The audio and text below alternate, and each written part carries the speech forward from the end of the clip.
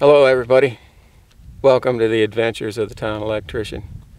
Today's Occupy News, business news and weather here on your international border.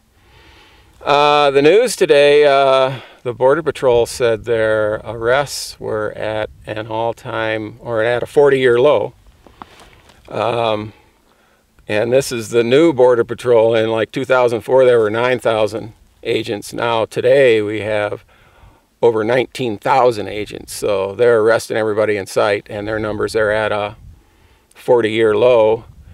So like I've been saying on this broadcast and showing you, we're pretty safe and secure here on the Mexican border, and sure there's problems someplace, but not everywhere.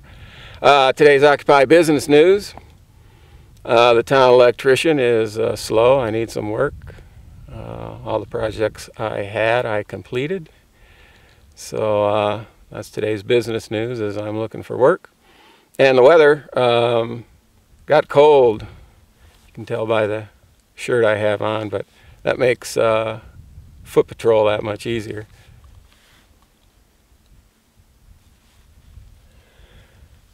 This border is just filled with hundreds of side canyons like this.